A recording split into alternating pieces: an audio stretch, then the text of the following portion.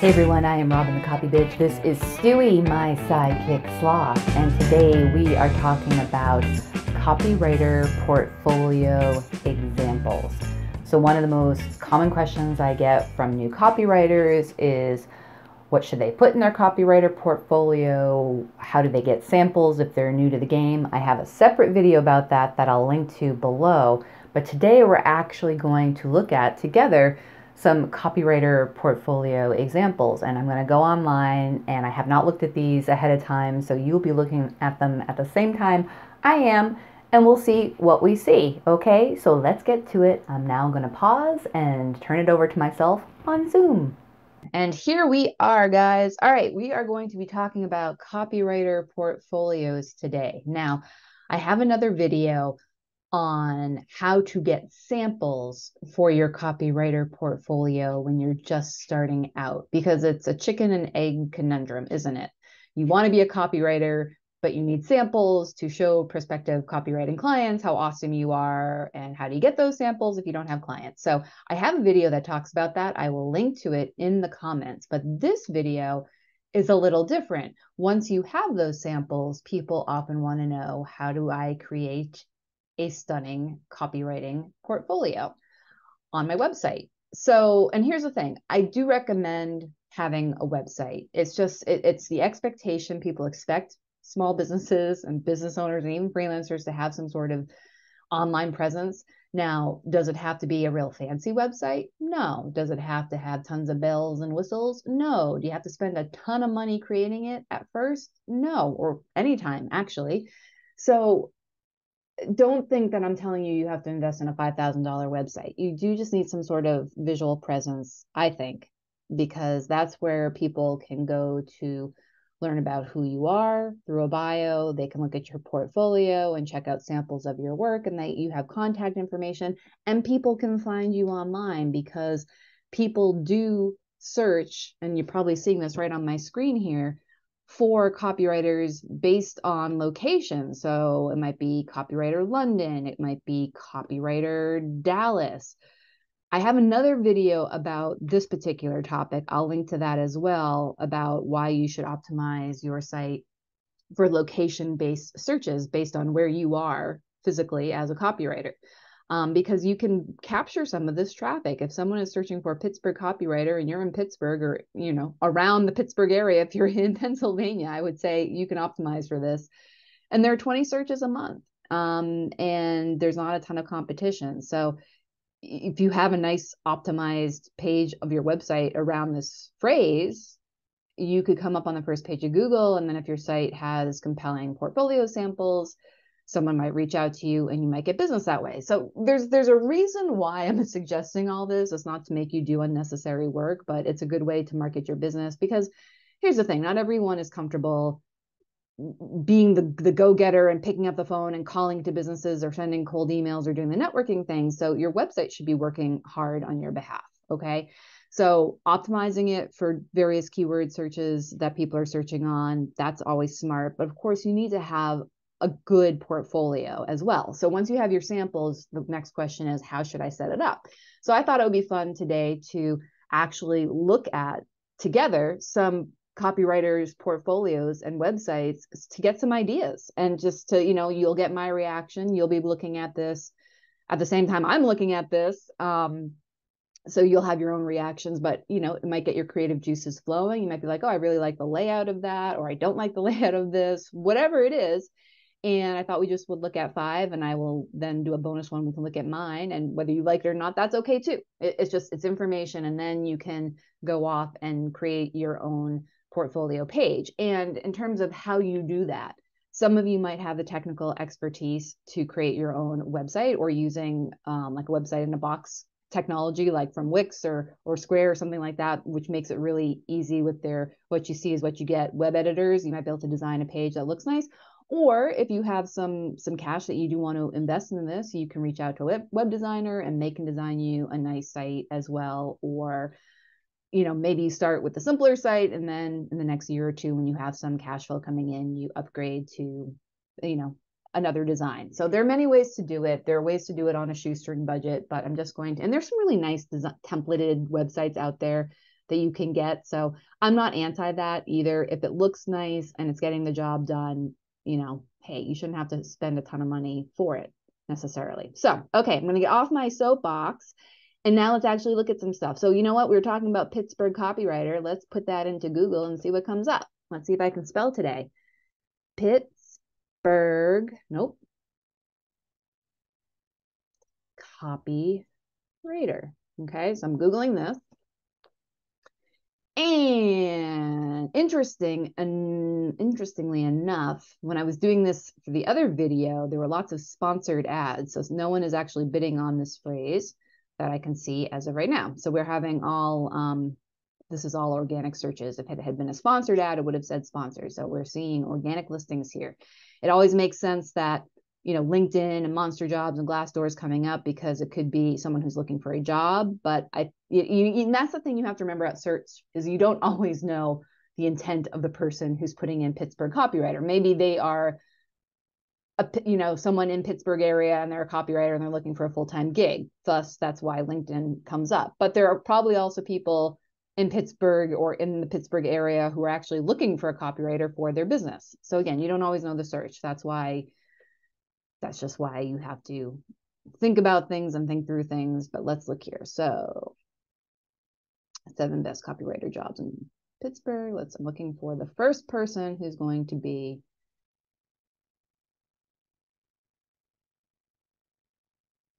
Now we're actually starting to see. Oh, we see some, that's interesting. The sponsored ad is coming down here. So there must have been something with positioning. Watch this not be anyone in. There we go. Nope. Yep.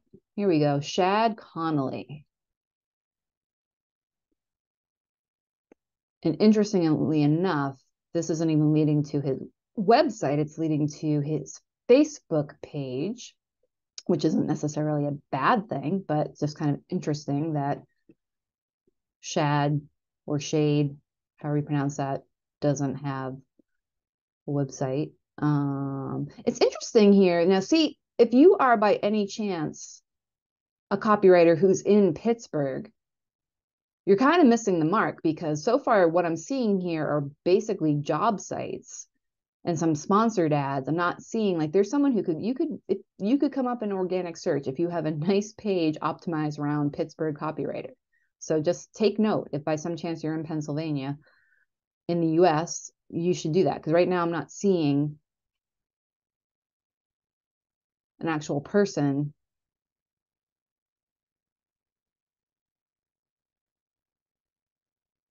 Okay, so this might not be the best example, which is okay, but this proves a point.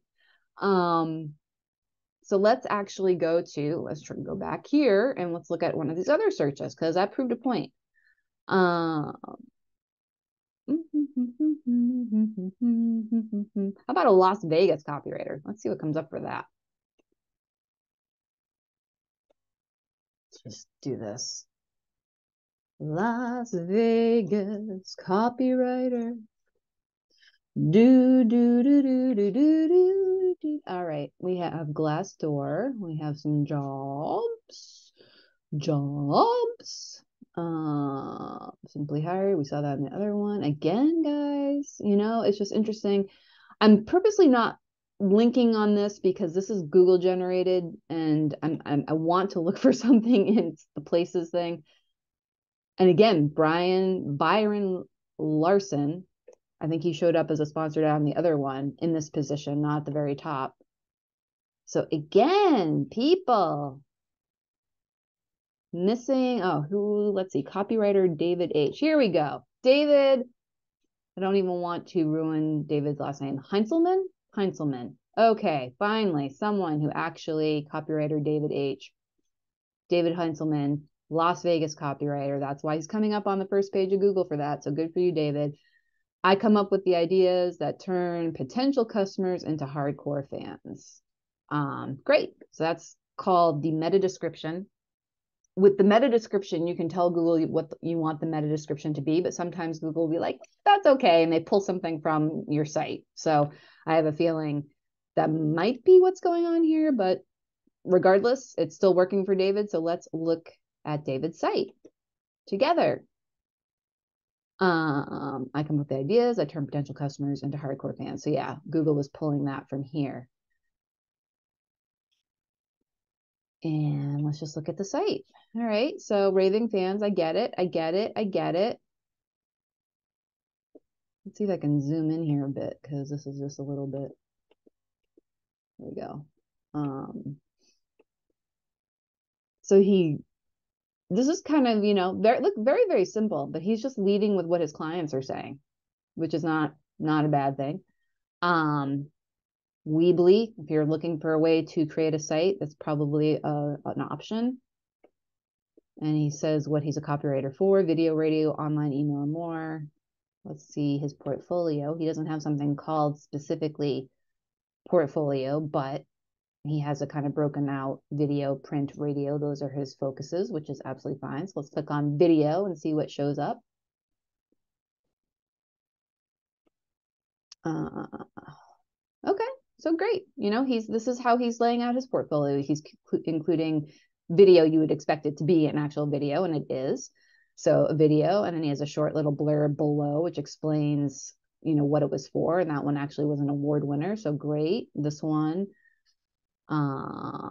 yeah. So this is, again, very, very simple, but it gets the job done. If someone is looking for a video scriptwriter in Las Vegas area and they land on his site, and then they go right to the video section, they can look at his work and be like, yeah, okay, we want to work with this guy. Now we get into print, where he has one-off ads, campaigns, and other marketing. And yeah, so this is just showing off his words, which is what people are looking for. I wonder if any of these are clickable. It doesn't look like it. So again, it can be as simple as this. When someone is looking for a copywriter, they want to see. I like this. We're not above bribing you to have a good time. We're going to start with chocolate and see how it goes from there. That's clever. That's cute. I like it. Let's look at radio. I do radio stuff too, so I'm curious about this. Little intro blurb, and great. And then he has his examples. And that looks nice, I think. Makes it very clear that it's audio that you're listening to. Then he gets into branding, sports. So again, this works. So if you want ideas for your portfolio and how to lay them out, this is a good little exercise to do. So good on you, David. All right, let us look at somebody else. What do you think? What should we do?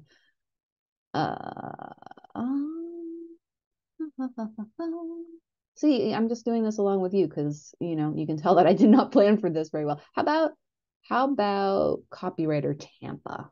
Let's just see. Copywriter Tampa.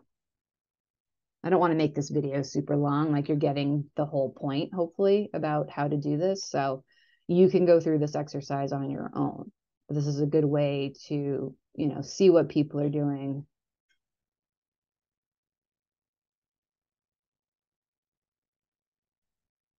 All right, this looks like it might be Simply Sunny. Tampa's copywriter. Let's see. Sounds like it's a person.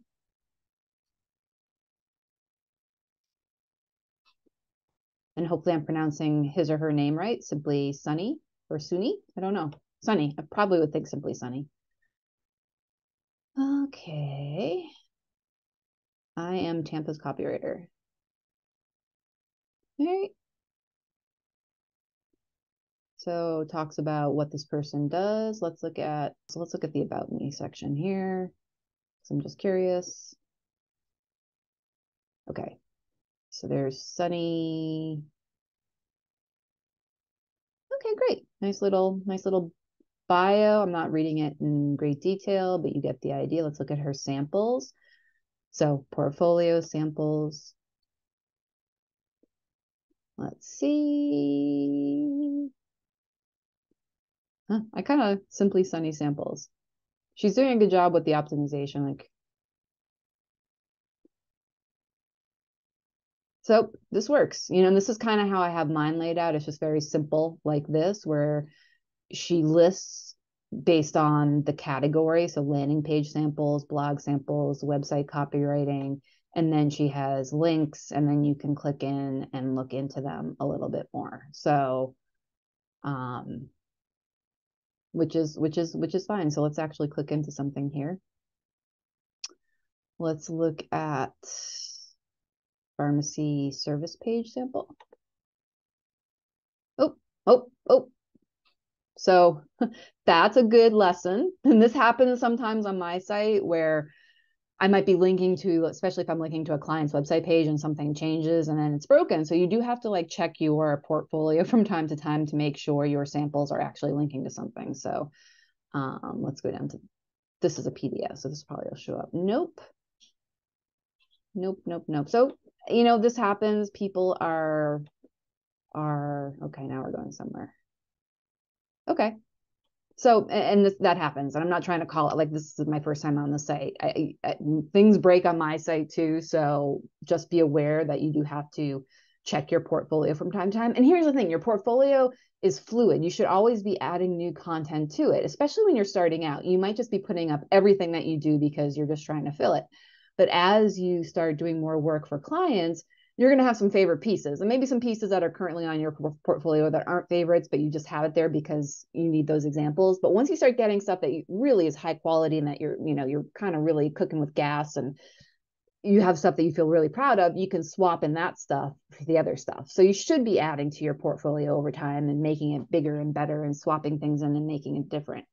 All right, so that was a good little exercise. Let's do one more because I don't want to make this video an hour. And like I said, you can do this on your own. How about Copywriter San Francisco? I'm trying to focus now on ones that I actually think are going to actually have some Copywriter San Francisco. Alrighty, I get jobs, not surprising. 91 more jobs. Surprising, actually. Let's see. Drew Hulhorst. Okay. I apologize, Drew, if I'm pronouncing your last name wrong. My name is Drew. I'm a creative director and copywriter that lives in San Francisco. I write words, all sorts of them. I kind of like that. It's quirky. It's different. That kind of gives you a sense of who this person is. The fact that it just says hello on the title tag is bold. Let's click into Drew, and then we might come back and look and see. Drew writes words. Okay. I just immediately get a sense of, very much get a sense of who this guy is about. And I kind of like that. Like, it's just, it's cool. Having trouble seeing some of this even on my screen. Okay.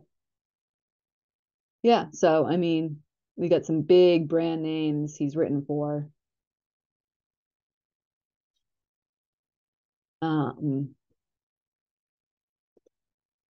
He has a hire me button. Yeah, I like the site. I mean, this is just like, oh, wow. Okay. So here, the way he has his portfolio, it's by some of these huge brands he's worked for, which is smart. I mean, if you work with big brands like this, these are names, people are going to recognize these names, and it's impressive.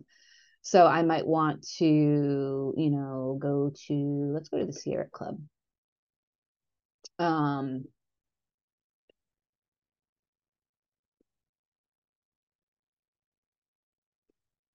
yeah, so this is a video. So yeah, you get a sense of what this guy is doing, like really, really great stuff. Let's see.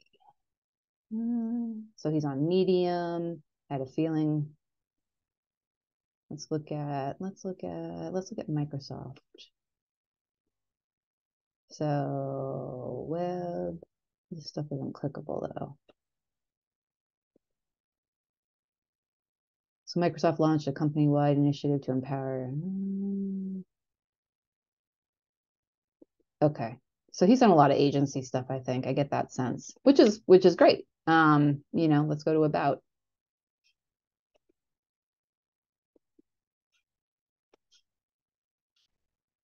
Yeah, let me get his resume and stuff. So all good. I mean, this is a very different type. Oh, here's the homepage. I guess we weren't on the homepage before. Yeah, you just totally get, I mean, just the copy right away tells you what this guy is about, which is kind of cool.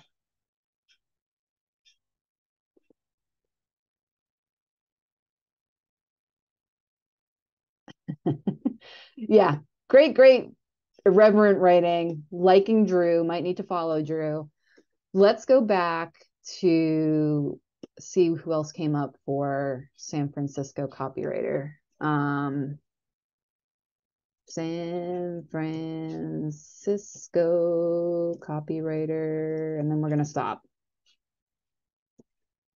because you can do this on your own, but I just wanted to see if there's anyone else here. So we just looked at, oh, there's that guy again, and see how searches change, let's look at Gil here. We have Gil. You see his about page is optimized with San Francisco, so that's why he's coming up, which is smart. Okay, so here's a very different, and I might even say old school type of website, but if it works, it works. So we have Gil. I'm on his about page. Let's just go to his homepage for a second and see how that looks. Hello homepage. There we go. Okay. You guys, you know what this guy does. You see someone goes here, probably what they're going to want to do is go to the portfolio. Again, the way this portfolio is done, he's broken it out, which is not a bad thing. So, and he's done a whole ton of stuff. So right away, you're like, okay, wow, this guy knows what he's doing. Let's go to blogging because I'm thinking there might be links that might make it a little easier. I don't know if that's his blogging or what. Let's go to, let's go to websites. Okay. So he has the websites that he's worked on, and that's how he has it listed out. So again, there's so many different ways to build out your portfolio. And there's no one right or wrong way. It's just, what you have the ability to do if you're creating it yourself, or what you can afford if you're having someone else do it. I would recommend, you having the ability to maintain it just makes it easier. Like I go in and I update my own portfolio. It depends on your comfort with technology, but it does make it easier. Let's go, I'll show you mine. So then you might have already been to my site, but if not, here's my site and here's my portfolio. And again, I will link to another video where I talk about how to get samples, but this is how I have it broken out. So I have website copy, I have blogging and article writing, and like each one of these things goes to the sites that I wrote. And if the site is no longer live, because some of these aren't, it comes up like that. Just because this was copy that I think really shows my voice, which is why I sometimes sites go away. It's not my fault. It just happens. Business is closed or whatever. And then these link to the various blog posts, email marketing, customer stories, case studies, and brand identity, marketing brochures, white papers, advertising copy. And then over here on the side is some of my older work. I don't necessarily do a ton of this stuff. I mean, I still do. So I, like radio ads. I have a whole section on radio. And this page actually does really well in search. I get queries from people who need radio spots, or a lot of times I'll get queries from people who are looking to get into radio voiceover work. So I've really kind of built out this page, and I added one of my videos to help people depending on why they land there. So anyway, I think this video now is long enough, but hopefully it gives you a sense of what you need to do to create a great portfolio. And to start, just do your homework. Start looking at other people's portfolios. Do some of these searches. See what you like, see what you don't like, see if you can articulate why, and then see what you have to do to make a portfolio of your own. And like I said, if you're looking to get portfolio samples and how to do that, I will include the link to that video in the description, and I will also include a link to the blog post as well. So hopefully you found this helpful, and I'm going to throw it back to myself and Stewie. And there you have it. I hope you found those examples inspiring and helpful, and that's an exercise that you can perform on your own, and you should, as you figure out how to create your own super cool, super awesome copywriter portfolio. And make sure you check out the description below, because I will include links to the stuff that I talked about. There's always good stuff in the description, right? Yeah. Once again, I am Robin the Copy Bitch. This is Stewie, my sidekick sloth. If you like this video, give it a thumbs up. If you didn't, just move along, and we will see you next time. Bye!